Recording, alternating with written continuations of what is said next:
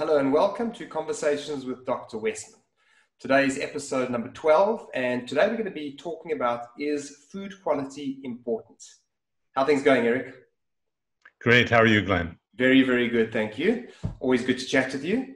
Eric, you always hear that in order to have optimal health, the food quality needs to be absolutely perfect. But the biggest ones you hear is that it has to be organic or grass-fed. Now, I know that you've got very, very specific and particular ideas about this. How important is the food quality? Well, this is a very common thing to talk about. And I remember I'm coming at this as mainly a scientist, as a clinical physician, helping people, not from a, let's build a rocket, go to the moon kind of thing, to, the precision. So there was a kind of a big picture view, and then a lot of things that quite aren't so important, but can get people sidetracked and confused. And the food quality is one of these things. And, so again, let me just, from my perspective, I treat people or help people by changing the food in lots of different backgrounds, walks of life, eating from all different grocery stores, restaurants, fast food. And I have to make the program work however someone chooses to live their life. I mean, so I can't come in and say, okay, you have to go eat grass-fed beef, or you have to go get organic, whatever. The perspective that I bring is what can work across a wide variety of platforms and food qualities. And I found that the emphasis on grass-fed beef, for example, is not necessary. I mean, so just, it's not that it's not a good thing. It's just I can help people even if they're not eating grass-fed beef. So talking about this point, and something that we are very, very excited about, and we're going to be speaking about this a lot more in the coming months, because we've got a new book coming out that you've written with Amy Berger, and that's coming out on the 1st of December. Now, why am I talking about that? Because in that book, you make mention of something called the sound modulator as an analogy. And this speaks specifically to food quality as well as some other factors. Can you just elaborate a little bit on the sound modulator? Sure. So, and the new book, we've worked a while on it, kind of keeping it secret as best we can. It's now posted at Amazon, at least the shell of it, Amazon.com. So what the kind of overlap between what Amy Berger and I have been talking about for a long time is the simplicity of the low-carb approach is one of its advantages and really calling cards of why it's such a great way to live and eat. So how to come up with a kind of metaphor to show that there's some things that are more important than others. And the most important thing for us is the carbohydrate quantity, the amount of carbs, and the lesser important thing. So the highest thing on the sound modulator or the dial on the amplifier, however you want to call it, is the amount of carbohydrate in the food because of the impact on the blood sugar and the insulin. So now then there are going to be all these other little minor or lesser important things that eventually you want to address. But at first, the major benefits of a low-carb diet is the low-carb nature of the diet, not the organic, the grass-fed, the keto this, the keto product, the oils. It's keeping the carbs low. So my understanding is that you've got the sound modulator with all sorts of different modules. So you've got diet is a factor. You've got food quality is a factor. You've got sleep. You've got stress. You've got exercise. And so if I can understand correctly, what you're saying is that in the beginning, if you're treating somebody with type 2 diabetes or metabolic syndrome, the dial needs to be all the way up on diet and all the way down on all the other factors initially. And once you've got a handle on all of those, then you can start playing around with other dials: sleep, stress, exercise, etc., and food quality. These become a factor later on. But right now, you're trying to address the most important thing on the program, which is the amount of carbs. And just for people that are curious, the book's going to be called End Your Carb Confusion. We know that there's a fortune of confusion out there. The diet's become extremely popular over the last 2 years, but there's such a lot of misinformation. This is why we do a lot of these videos. Something else I wanted to chat with you about, another big one, we often, and I've heard people say, oh, I can't believe Dr. Westman advocates for artificial sweeteners. In a perfect world, we'd have folks refraining from artificial sweeteners. But at the end of the day, when you get someone on the program, just like that sound modulator, where you've got everything, all the dial all the way up in terms of the amount of carbs that someone would have, the artificial sweeteners isn't a big deal for you. And you kind of believe that if it helps someone to build that bridge to get them to adhere to the program, that's the most important thing. Well, again, it's not, I don't strive to give people the perfect diet on earth, because that's just not achievable by so many people. It's not accessible. And, being in a clinic, grounded in a clinic, when people come to me for help and I have to work with them in their real daily lives, I figure out with the tools that I'm given how to do really well, a lot better than their other diet that gave them diabetes and high blood pressure, all of that. So I've, if you will, made a compromise to say, well, maybe I won't give you the best diet on earth, but I'll give you one that's really darn good that will get you started down this path of health. So the artificial sweeteners, I don't know what I would do without them, actually, to get people off of sugar. And the concept of sugar addiction is something that has been around a long time. Gary Taubes, in his book, The Case Against Sugar, mentions how 100 years ago it was thought of as an addictive substance, basically. So for many people, sugar is addictive, and giving sugar-free alternatives is the way to get them off sugar eventually. But to put it the other way, I don't know of any study that says you're going to live longer if you have an artificial or non-sugar sweetener. So I'm not saying that this is what you should do to get longer life. Well, other than it's to keep you away from sugar. So I know that the purists, the zealots, the people who want to give you the best diet on earth and change social policy, and they're going to blend in the food quality and the idea that you shouldn't have anything sweet. And for some people, that's achievable and that's great. But for a lot of people, they can still have success without worrying about these smaller dials on the sound modulator. So what I'm hearing is that adherence is the bigger picture. So we've often chatted, and I know that the numbers that we've often chatted about is that you've got a 100% success rate. So that means somebody that comes to your office that's got type 2 diabetes, someone who is obese, someone that has metabolic syndrome or hypertension, you've got an unbelievable method to get a lot of these conditions into remission, get people off their medications or reduce their medications substantially. But you've got a 50% adherence problem, which means that 50% of the people don't stay on the program. So it's not that the program doesn't work, it's that they don't stay on the program. And am I hearing correctly what you're basically saying is that you allow certain things? It doesn't mean that this would be part of your perfect diet, so to speak, but these are the things that you allow in order to improve the adherence. Absolutely. I mean, that improve the adherence, you can think of it as a temporary thing, but again, my perspective, I'll see some people who just want to optimize their health. I'll see some people who need to lose 300 pounds or 200 pounds. So it's a long-term adherence goal if someone has that in mind, just as a treatment.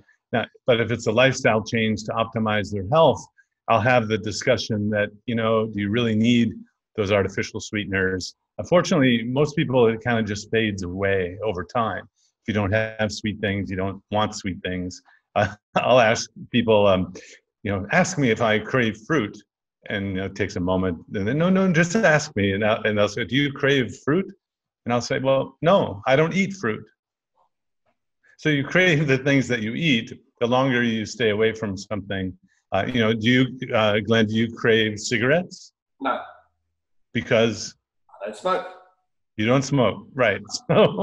So there are a lot of changes that occur over time that I've learned to blend to make it simple. A lot of people have busy lives.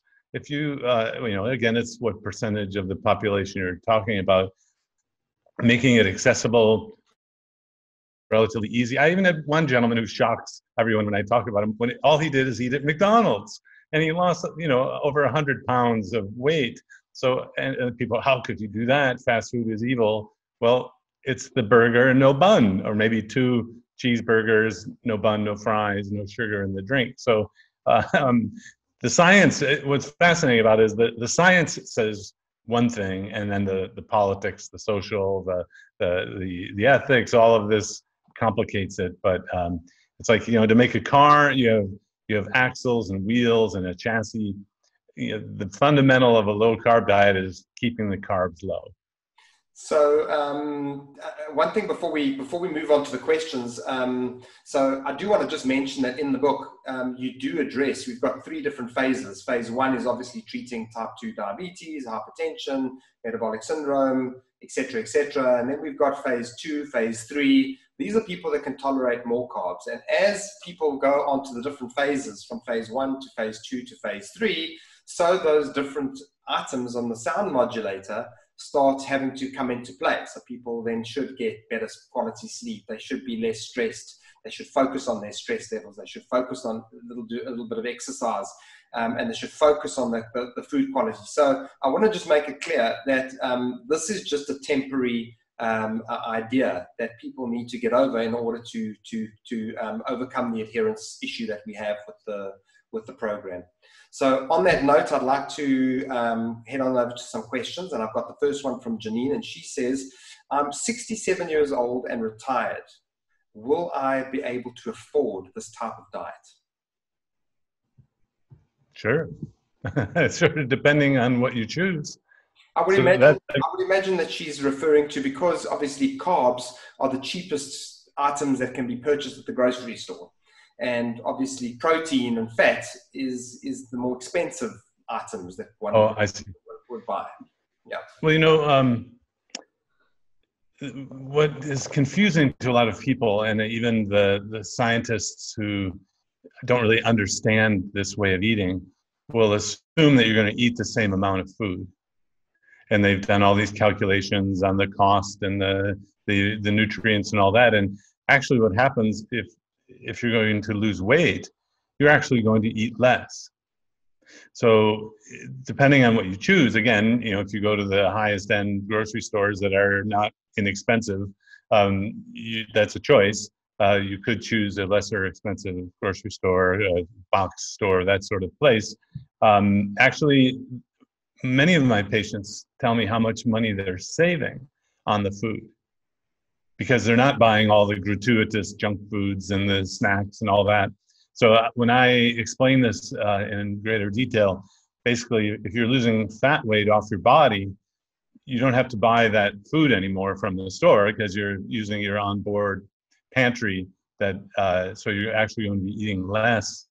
Now, in the long run, I find most people kind of comfortably get into this intermittent fasting, 1 meal, 2 meal a day sort of pattern, which I think is just fine as long as you're getting great nutrition when you do eat. I think we've come through a time of just abundance where we falsely think we need 3 meals a day with snacks and all that. So actually, quite counter to your belief, you might actually spend less money eating this way, depending on what you choose. Okay. Debbie asks, when choosing protein, what are the best choices? Right. So, I boil things down into the amino acids, the protein building blocks. And as long as there's a complete protein, and these are the meat, poultry, fish and shellfish and eggs, I don't worry so much about which one you have. Again, this gets into the advanced course of omega-6, omega-3, and you might be overly concerned about. I don't worry about that. In fact, I remember a doctor who was at a meeting. I was giving a presentation on the low-carb diet, and he said, "I'm doing the salmon Atkins diet." And I kind of looked and said, "Well, what do you mean?" I thought, I thought it was meat. I thought it was. He said, "No, Dr. Atkins focused on keeping the carbs low, and I'm doing it with salmon." And so I learned from people who come up to me at meetings, and that would be a fine way to do it. So I don't know that there is a best source of protein. In fact, it might come down to the one you like most, as long as it's the meat, poultry, fish and shellfish and eggs, which has no carbs, which means, if you haven't gone through the initial teaching, it means you really don't have to worry how much you have. Because what about if you're a vegetarian and the best you can get is plant-based protein or soy type of protein? I mean, what are your thoughts on this? I mean, I know that you've got lots of people that are vegetarians and you put them on the program and they do just fine. Sure. Do you have any particular preference? I mean, for example, if you were going to choose soy-based protein versus meat, shellfish, fish, you'd obviously choose the latter. Well, I worry less about complete nutrition, adequate nutrition, if there are meat, egg, dairy sources. But you can do low-carb vegetarian, you can do keto vegetarian, it's no problem. And you just keep the carbs low. And then, I mean, that's where the kind of false, I say that kind of the initial teaching is that everyone needs to be keto, everyone needs to be 20 grams, 30 grams total or less, and all that. I don't think that's true anymore. And I mean, we protected a body of knowledge about keto, and we're still doing that to say, this is fine.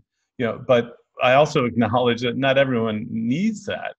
And in a vegetarian diet, it may be a little harder to keep the carbs under 20 grams a day, getting complete proteins and getting the variety that you want.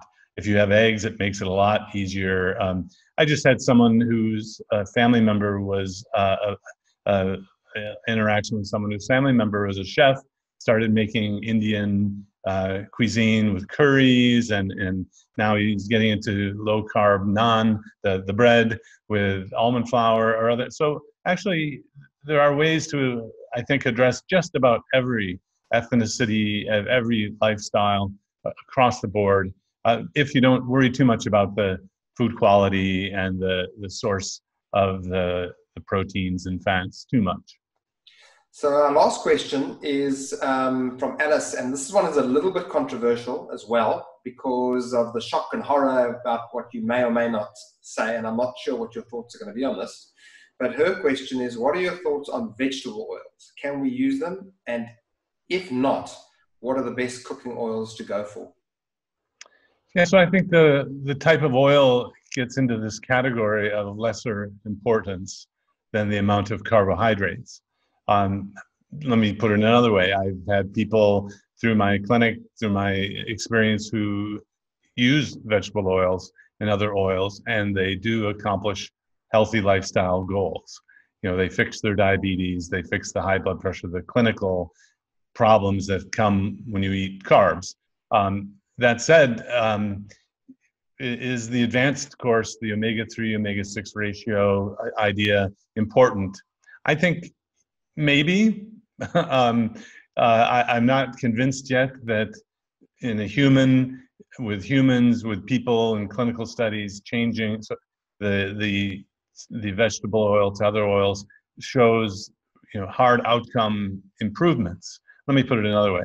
Is we can talk a lot about the theory about things and about how things happen in a test tube, in a blood test. But I like to make sure that there's sufficient knowledge, kind of like what a doctor would want for a prescription drug.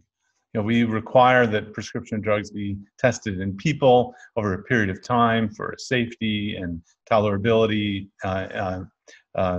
threshold or window. So I don't know. So if you had a choice at the store, I think we're tending toward, if you can, and if it's not outside your affordability, choose the sources oils that are not vegetable, not seed.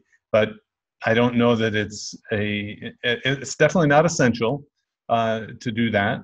That does distract a lot of people. Let me put it another way. You go to a restaurant, they're using vegetable oil, don't sweat it. I mean, it's still, it's not like it's poison, although in the long run, when more studies become available, maybe it's something important to do beyond just lowering the carbs.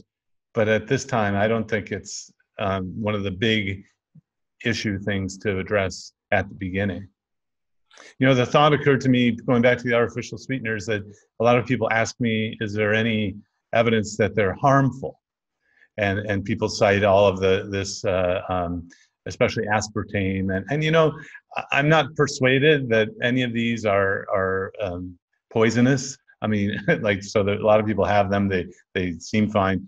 And then it's harder to get data on the lesser, less frequent issues, like does aspartame cause Alzheimer's, something like that. It's really hard to get good information about that.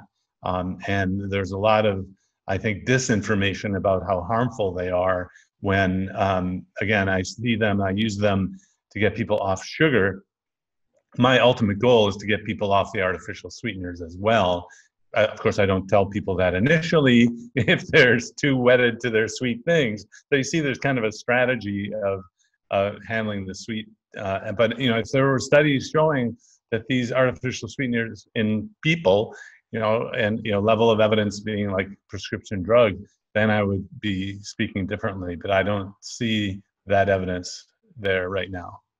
Well, I found today's episode particularly fascinating, and I really enjoyed it. And thank you very, very much for all this information. As always, if you enjoyed this video and you would like to see future videos, you can find us on YouTube, Facebook, Instagram, and Twitter under the name of Adapt Your Life. You can also subscribe to our channel, hit the notification bell if you would like to be alerted every single time we post a new video, which is once a week on our YouTube channel. And if you enjoyed this video, we would be hugely appreciative if you would share and like it. It would mean the absolute world to us.